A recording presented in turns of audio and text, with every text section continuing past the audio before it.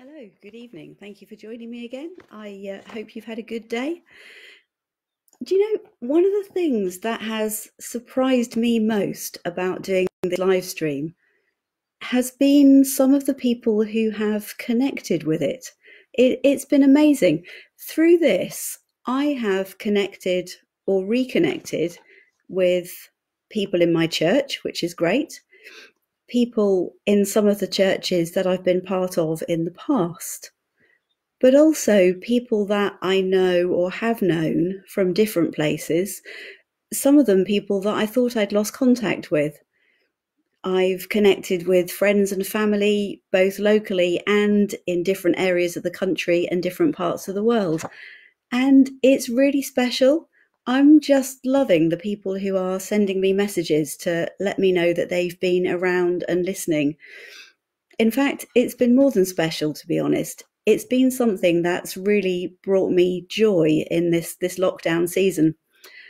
So yesterday, I admitted to having had a bit of a grumpy day where I really wasn't managing all that well to be thankful for whatever life chose to throw my way. So this morning, when I had a bit of space, I spent some time sitting with that knowledge of having been grumpy yesterday, wondering what had been going on under the surface. Was there a reason for the way that I was feeling? And also asking God to show me anything that I needed to see in how I'd been feeling. One of the things that I remembered as I sat there was an idea that came from a French Jesuit priest back in the 18th century. His name was Jean-Pierre de Caussade, just in case you should feel like looking him up.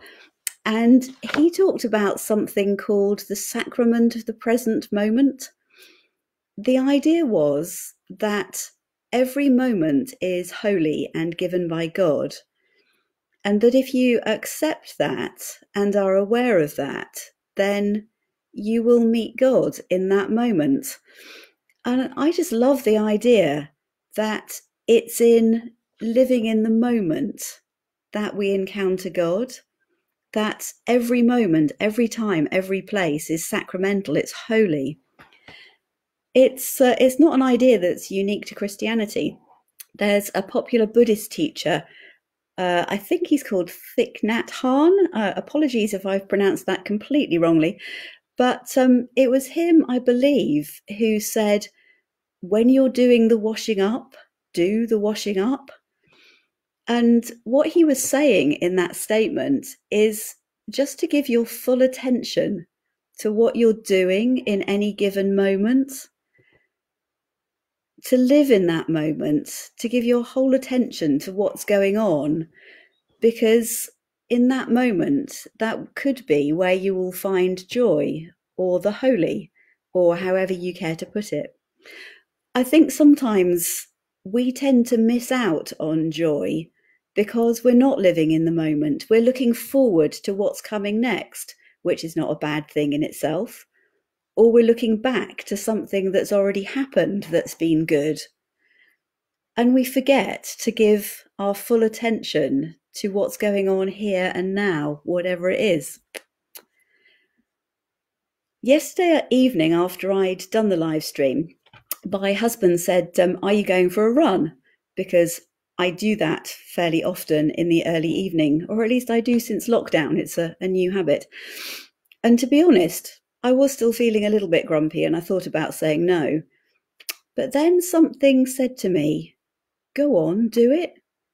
Just grab the moment, live in the moment and do it. So I went.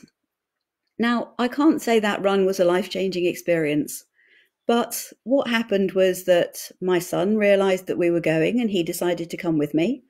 My husband hadn't been out that day, so he came on his bike because the state of his back won't let him run. And we went together, not very far, with a fair amount of laughter because I'm a pretty bad runner. But it was good. And I came back feeling less grumpy than I had done for most of yesterday. So I want to read you a poem this evening. It's about Easter, it's about joy, and maybe it's about not missing the moment. So This is by a guy called Stephen Cherry from a book called Barefoot Prayers, and it's called Joy. I have a sinking feeling that when I look back over my life from the distance of great years, or the moment when I know the crash will be fatal, or the seconds when the heart beats its own destruction, or stroke blanks the mind, or while watching the dread film of life as salt water, that on reflection, my life had a deficit of joy.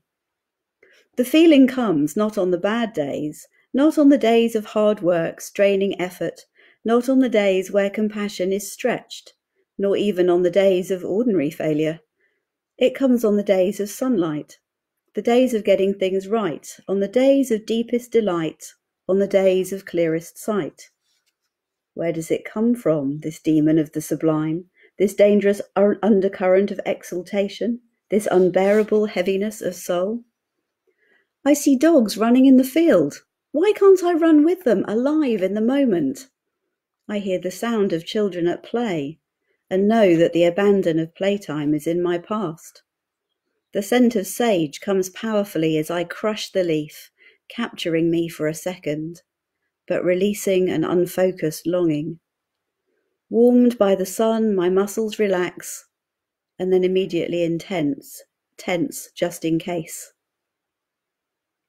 Elusive, ungraspable joy, let me glimpse you once more, thoughtlessly, timelessly, catch me unawares and keep my busy mind at bay.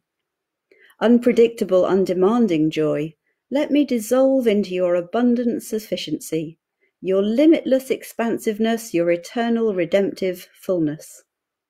Limitless joy, release me from self-reflection, release me into easy joy, release me into Easter joy, the joy of no tomorrow, where tomorrow is today.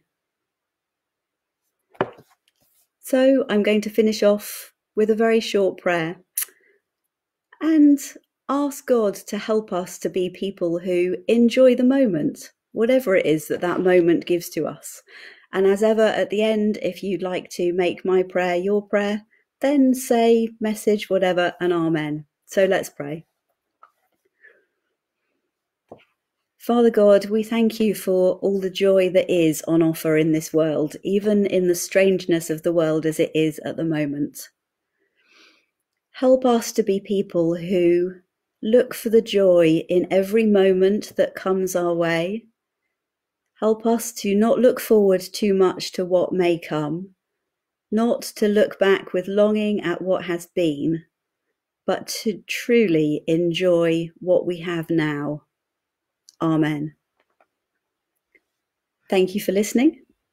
See you again tomorrow, I hope. Bye.